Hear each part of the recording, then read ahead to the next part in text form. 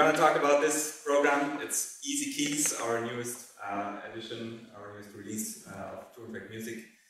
This is Henrik Ekblom, interaction designer of Toontrack Music. He has been extensively involved in producing this product, both from the technical aspect and also from the musical background.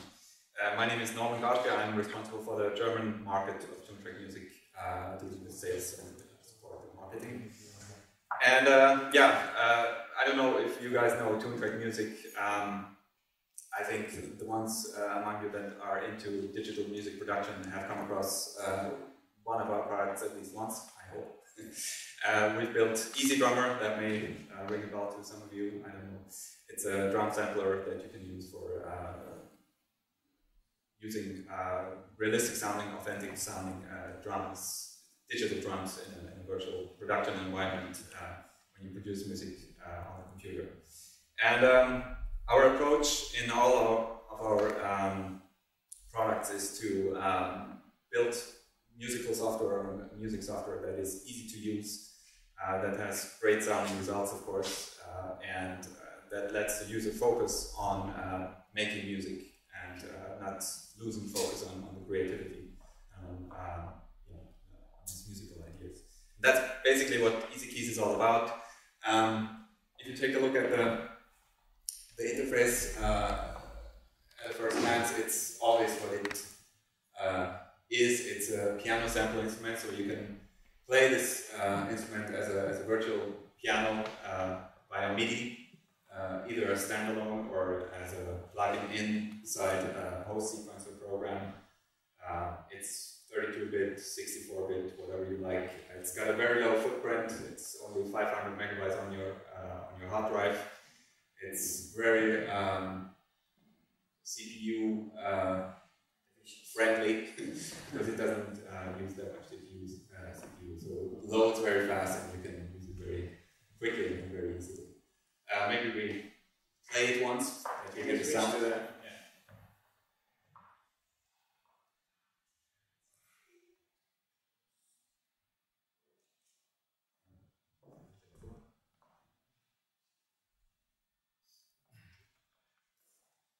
The samples behind this program come from a Steinway Model D 9-foot instrument, which we have sampled in Stockholm. And I mean, this is a very basic thing. It's a virtual sample piano. It's nothing really special, you might think. You can, of course, tune it. You can use dynamics with it, and it just sounds amazing. But I mean, we wouldn't be Toontrack if we would just build another sample piano, because that's something that's out there already. And so we've built in some nice MIDI features for songwriters, actually, because we call this instrument not a sample piano, we call it a songwriting tool, an easy to use songwriting tool, and that's what Henrik will show you now. Yeah, exactly.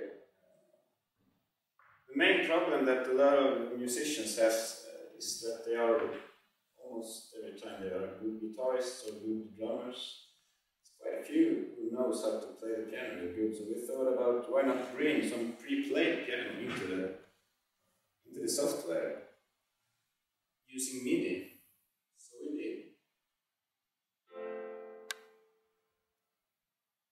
Allow pre-played songs, pre-played chords.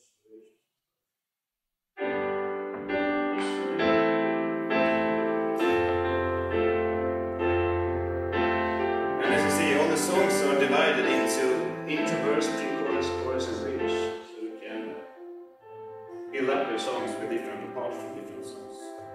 Take a rock ballad verse and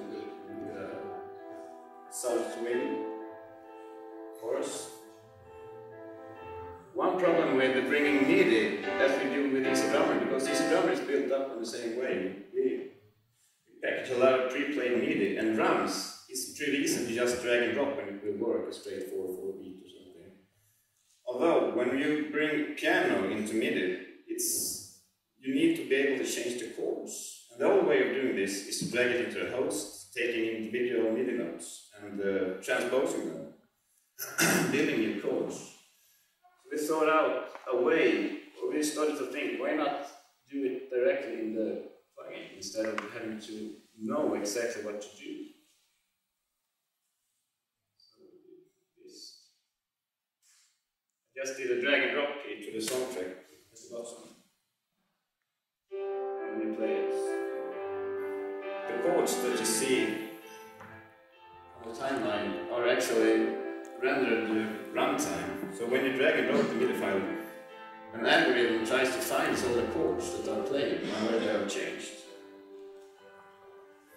This means that you can right click, look, select randomized chords, and you can get a lot of different results.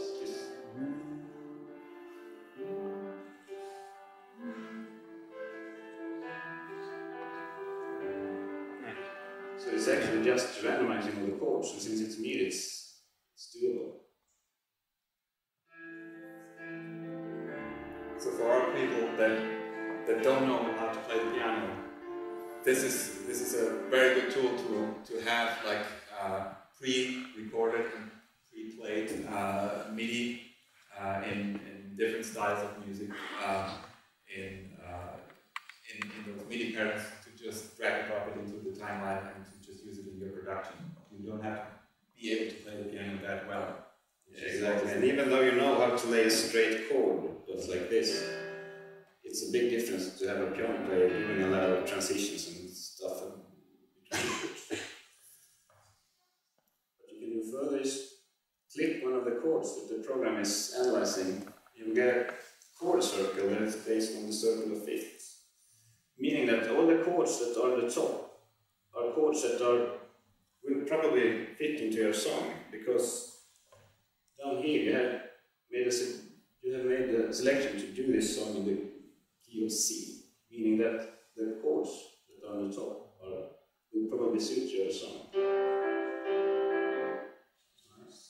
So by just clicking into one chord, you can easily, by again clicking into another and choosing another chord, you can exchange chords to whatever chord you like. I mean, it's not just, you can not just pick a new chord, you can also pick a new alteration to the chord. So basically you can go from the given chord, you can go to any chord you like with just a mouse click, without being able to play the piano, without recording it in a new recording turn. You just alter what you have there by clicking into the wheel and just... Exactly. So you take the style the pianist has made those MIDI files, you use the style, but you can alter all the chords. So just by, even if you don't know what you're doing, just click some of the chords up in the yellow area, you will probably have a good sounding song. Like this.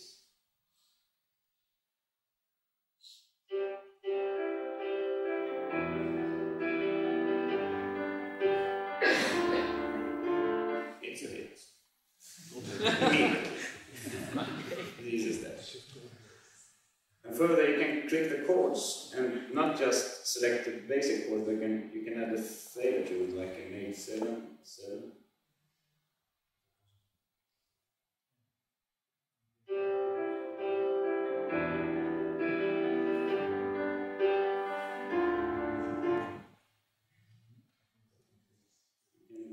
Preview the chords, 7, 6, major 7, add a line, sometimes C.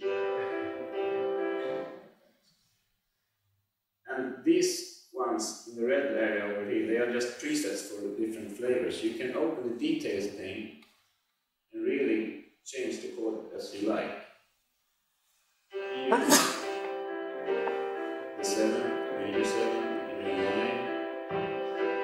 You can change the bass note of the chord. So now it has an 8 in the bass. So basically, the idea is just by clicking around, even though you don't know what you're doing, just work on top of the software, you will have a song. I mean, yeah, that's practically what you do when you write a song. I mean, of course, a lot of people know what they're doing. Like, from here. Not the don't get me wrong. but from a read like music theory, of course you should know what you're doing, but it's hard to change it on the fly inside MIDI, because you have to drag it to the host and alter the notes there and edit it, and then it doesn't fit with the voice leading and stuff like that. So here you just click and choose your chord, and the program gets it all to work together. Actually, you can also add new chords. Actually, yeah, exactly. So now the chords switch every more low. You can also you want to have another chord.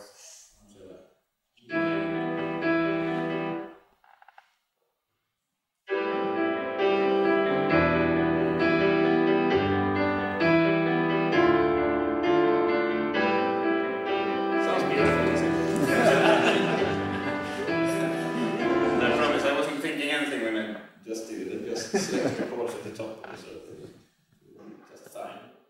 And of course, the idea is to build your song idea in this timeline arranger just by adding more blocks and altering them and changing chords. And so you click your way through building a song or a basic song structure.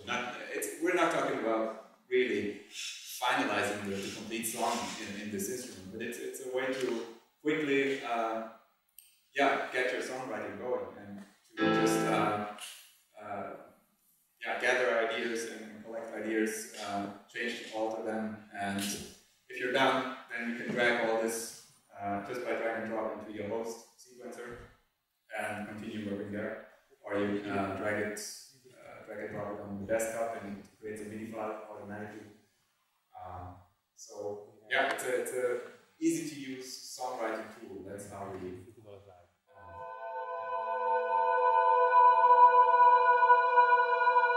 Thank you.